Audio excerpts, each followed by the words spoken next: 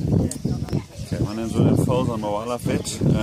We're on Buffalo Kloof Game Reserve near Grahamstown, working with the Rhino Rescue Project today to do horn infusions on Rhino. It's been 4 years since the horn infusions were first done here, so this is a repeat procedure on their Rhino. The whole idea is to devalue Rhino's horn so that it becomes less attractive to poachers and to be a major deterrent to those that seek to consume this product over in countries such as Vietnam and China. So just about to get going with all the equipment. A team has come down from Pretoria, Lorinda, Hern and her team, who will be mobilizing Rhino shortly and infusing this toxin mixture into the horn. And we'll see how we go today. Obviously, a lot of logistics, a lot of people that are required to do an operation like this, but hopefully all goes smoothly and we'll get the job done.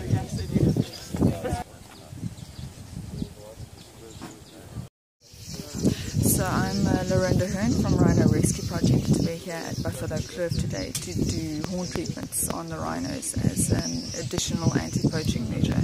So what that means is we're going to be infusing the horns with a liquid dye and a toxin to make them undesirable to poachers and users of rhino horn.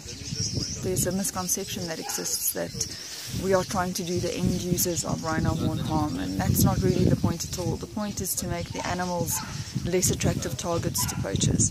So we've absolutely taken the ethical questions on board. Well, number one, you don't want to have to sedate animals, you know, just gratuitously and for no real reason at all. And the mere fact that we feel we have to do something like this is a testament to how bad the problem has become in this country. The fact that we have to resort to such extreme measures where animals have to be darted and their horns infused with toxins to make them less useful to the consumers that buy them.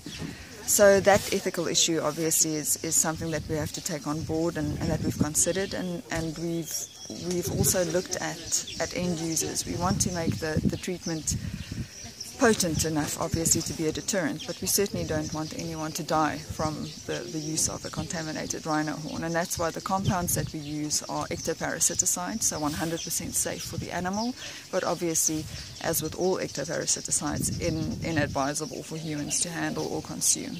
So you would present with symptoms, but it is unlikely that someone would actually die from a treatment. It really is meant to be a deterrent. If a treated animal is poached, effectively the treatment hasn't done what it's meant to. So horn treatments or horn infusions have proven to be a remarkably successful anti-poaching strategy in terms of being a poaching deterrent. In the past 7 years that we've been doing this work, we've only had 7 reported losses of animals, and that's a triumph by any standard if you consider that the average daily rate in terms of poaching losses is between 3 and 4 animals. So as a poaching deterrent, it's been surprisingly successful actually. The technology obviously is constantly evolving, and that's because we know that we're dealing with syndicates, and to stay one step ahead of them you have to constantly evolve and improve the process.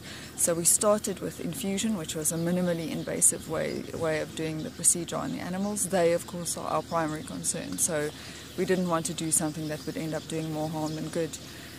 And we have since developed the technology to a point where it's not only an infusion that's being done, but we're starting to experiment with the use of radioactive isotopes to make horns highly detectable through ports so that they can't be illegally smuggled from the country. So overall, we are very happy with the successes. The only drawback there is that we don't feel procedures like this are being done on a large enough scale just yet to have the kind of meaningful impact that it could have. So we started Rhino Rescue Project in 2010, and we've been doing these treatments now for the past 7 years approximately.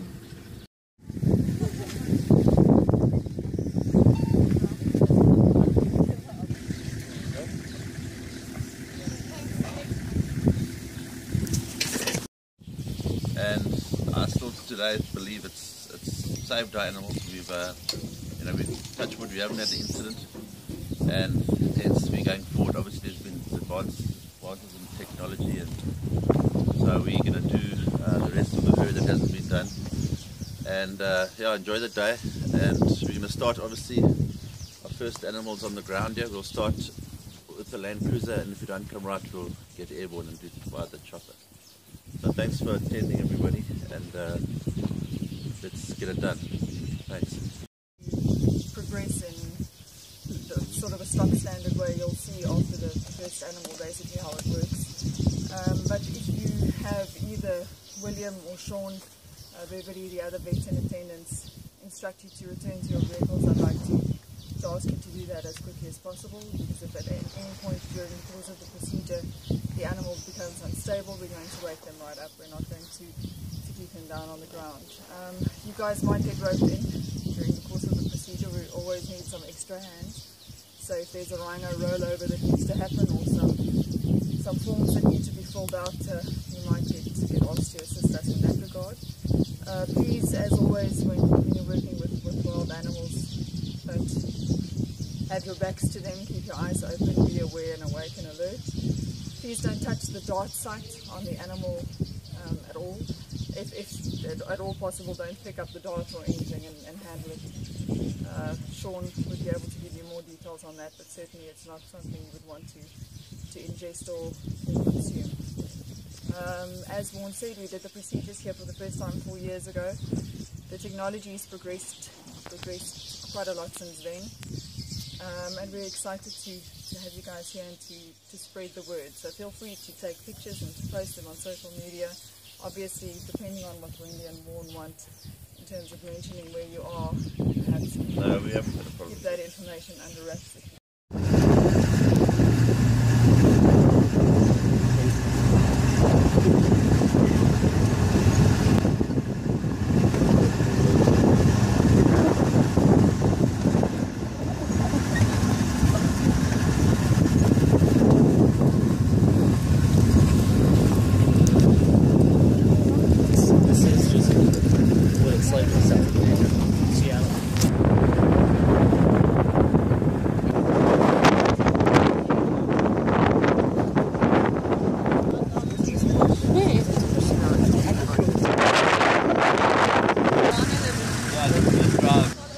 Hey, do you need this phone, Donald?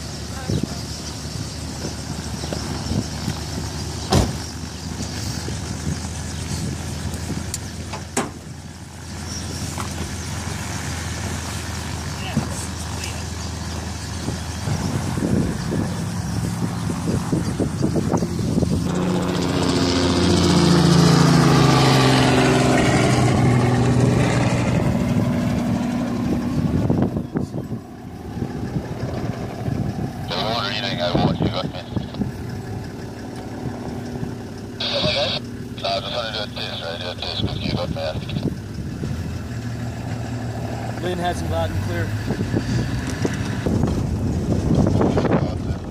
Alright.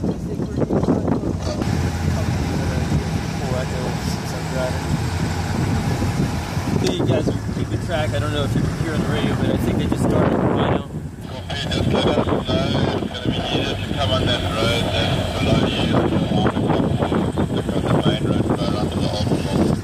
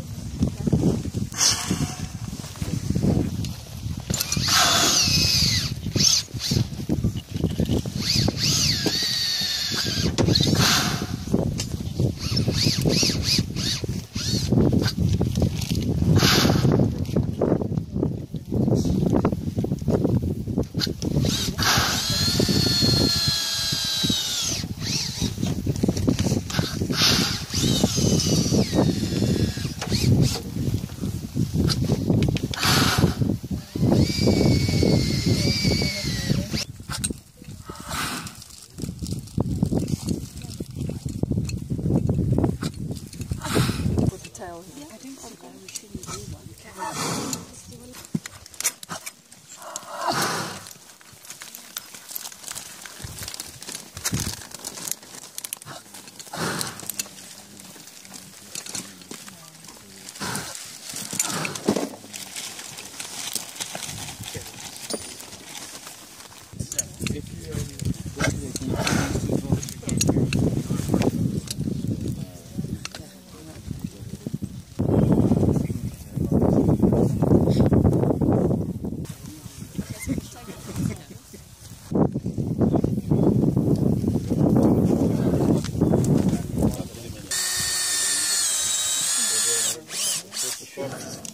History over this one? Yeah, she's got 18 to 20 month old, yeah.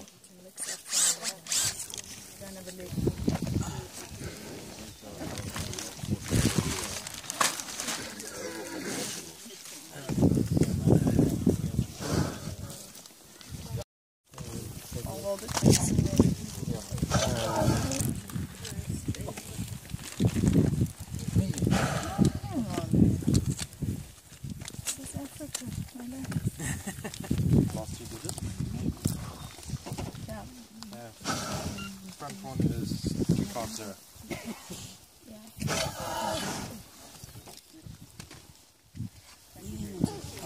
Warne? Yeah. You put too much out inside.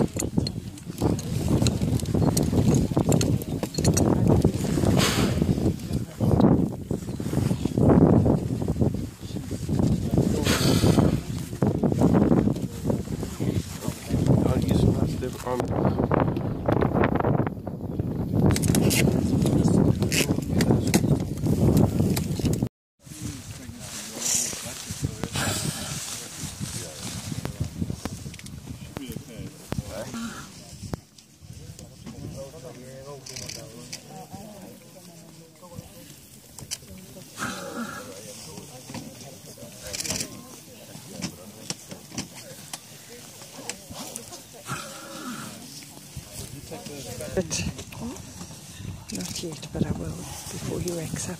She wakes up.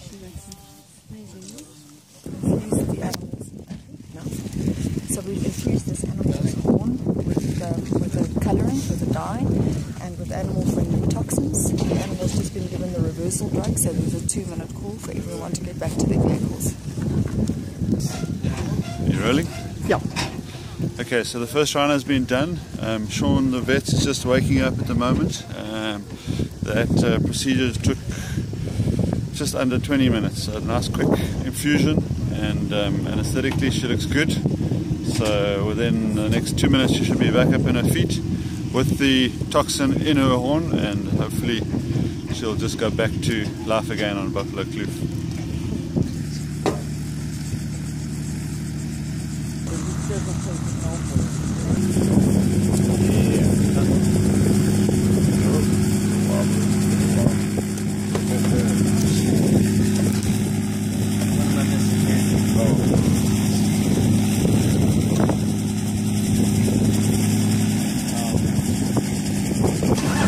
Look how quick she got up.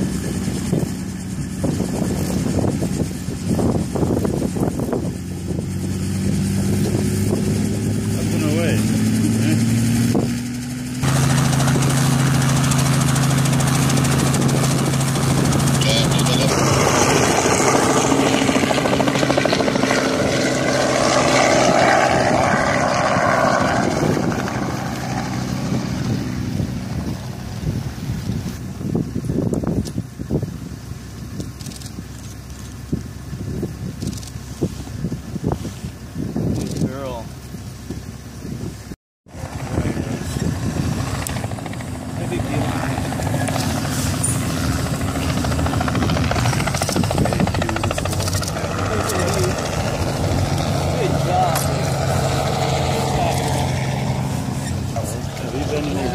do so many helicopter patrols. They're very used to the helicopter. Oh, that's good. That's why they don't just running off into distance.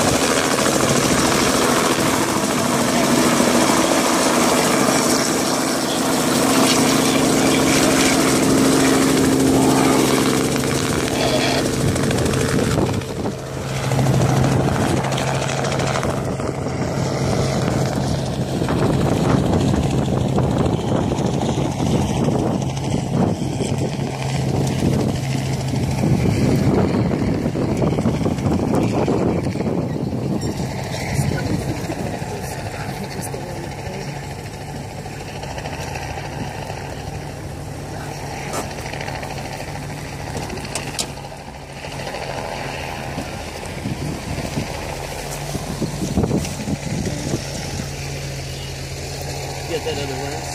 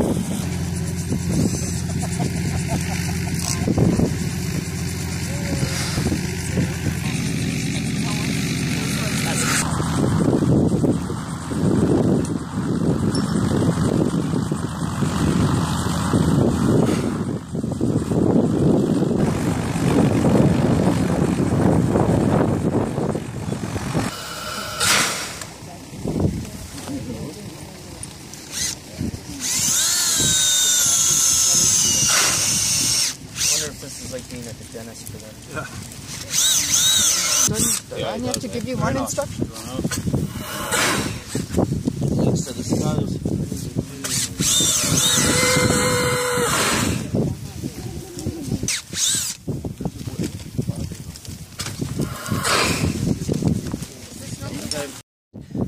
So this is where we feel the pulse under anesthetic. The two main areas that you can feel a good pulse is under the tail and then also the inside of the ear. Sean has already given a drug to work the anesthetic, and here's the anesthetic up a little bit so it's lighter, and as that works we should start getting a stronger and stronger pulse.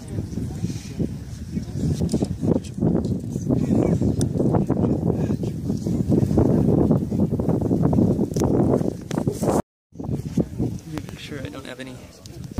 Alright, so my name is Lynn Westover Jr.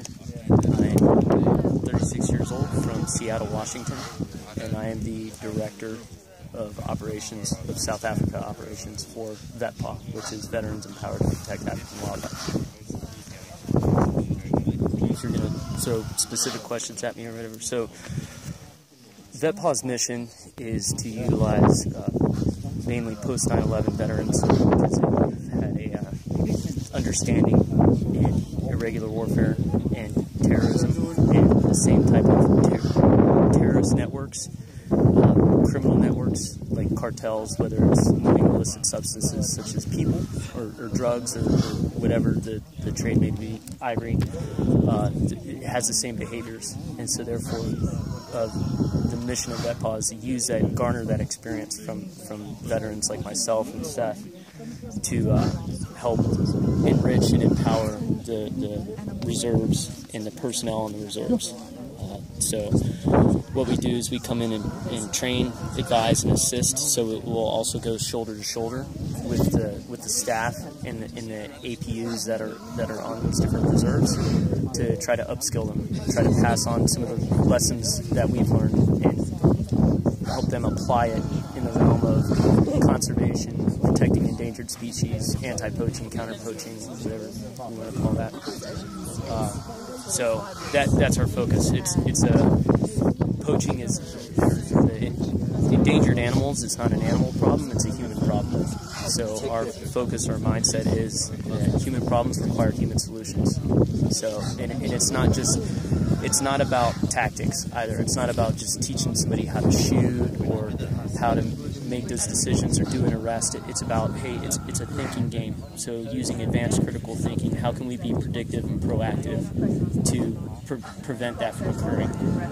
Understanding, the education aspect of it, we're trying to bridge the gap, because there is a gap between conservationists, ecologists, and counter-poaching units, anti-poaching units. So by also including that education, working with the different veterinarians and conservationists, ecologists, to upskill and train the rangers who work on these reserves, by them having a better understanding of all the different animals, their environment, the homeostasis, the baseline of the veld, they can be more insightful as to, hey, what are the pre-event indicators to potential poaching going to occur? Because there's, in any type of event, any type of criminal activity, there are always pre-event indicators. So that's the mindset, that's the way that we look at that.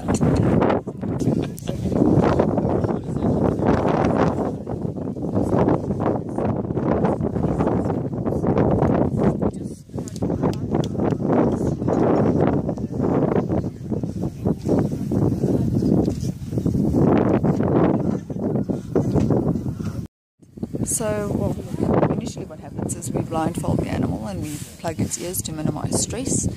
Then we drill into the horns and we attach the infusion device so that the liquid compounds are then infused into the horn under high pressure. We use about 8 to 9 bar of pressure to get into those fibrous spicules of the horn material. So you're looking at about 100 milliliters of liquid that actually enters the horn and then infuses over the horn material over time.